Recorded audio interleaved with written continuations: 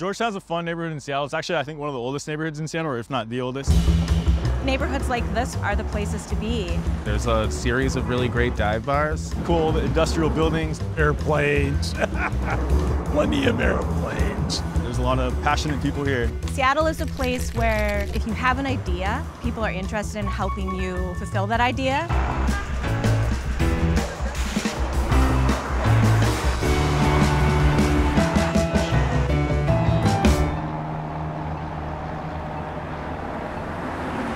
The history of Georgetown, it goes way back to a lot of manufacturing early on. There's old bottling plants here. It's cool to be manufacturing in this neighborhood. This is the hard mill shop. Come on in. My brother and I started hard mill about 10 years ago now. Our motto is durable goods of lasting quality. Everything that we make, we want it to last and hopefully be passed down one day. That's the goal. I actually received my great-grandfather's cleaver. He's on his farm day in and day out, and my grandpa gave it to me. I just was really inspired by that. Aprons were the first product we started making, and it's my brother Michael who we started the business together. I was cooking at home, wearing my mom's apron, and just like, this isn't quite doing it for me. So I started looking around for a good sturdy apron to wear at home. Didn't really find anything out there that fit what I was looking for, and so we started coming up with our own designs. Bought an industrial sewing machine and put it in our garage and started making aprons. I like working with my hands. Before this, I was actually an EMT. I moved to Seattle, worked for an ambulance company for a while.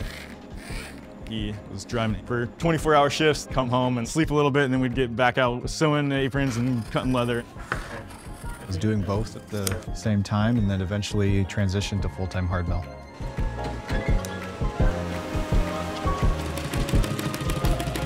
We were in our garage for probably about 2 years working out of there. We always have just loved Georgetown as a neighborhood, so when we found this space, it just felt like a really natural fit. We loved that this building in particular is old. We're trying to make things that will be old one day, so it just kind of fit. Hard mill, they're newer in the neighborhood, but they have amazing stuff. Their cast iron collection warms my heart. I think that the people in Georgetown are supportive of one another, and they're also protective of the culture here. This is a cool part of town because everyone finishes work and goes to the bar and everyone knows everyone. I'm usually in Georgetown because I own a restaurant and bar. Welcome to Fond de la Katrina. Food is cultural and it brings everyone together. You sit at the table and you can have a conversation with people you don't know and have a meal that you can bond over. My partner missed his hometown, Mexico City. He just really missed the food. I'm coming from a family that we cook always. In my culture, food is the way that we identify, the way that we recognize people, the way that we share with people, that we tie together. I met Enrique on the corner outside this restaurant. He was actually working in a construction site across the street and saw this little place go up for rent.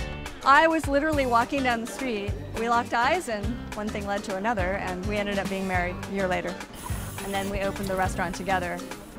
The community was really behind us, and they would check in on us all the time. All of a sudden, we're like, well, we can't let them down. And then once we opened the door, they came in, and they brought their friends, and the neighborhood became our first regulars. Fond de la Katrina is one of my favorite restaurants in Seattle.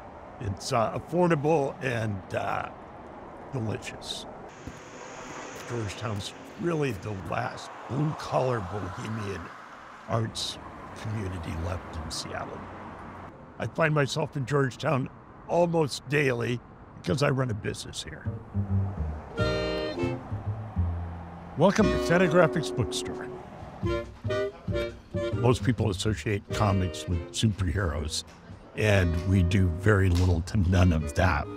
This is a showroom for Fantagraphics Books, publisher of comics and graphic novels that's been based in Seattle since 1989. We publish books from artists all around the world. As diverse as this work is, I like to think it's fairly cohesive. Our comics have elements of surrealism and, of course, humor. They're personal stories, oftentimes memoirs. They're really not that different from contemporary literature. Turning the page, the smell of the ink, none of that is available with that digital media. So we try to make our books sort of special. We approach them like art objects, from the texture of the paper to the cover design. We try to reflect the artist's intention there. My daughter Isabella is helping out today. Just graduated college, and I couldn't be prouder of her. I grew up going to work with my dad when I was like 12 and 13 and reading like Ghost World and like the hate comics, which is definitely something I should not have been reading that young. There's a really interesting thread of debauchery in a lot of the Fantagraphics titles. Definitely some stuff that inspired me to get to no good when I was a teenager. I'm often amazed at people who say that they visited Seattle specifically to come to the store. It makes me a little nervous. I feel like I should do a little song and dance for him.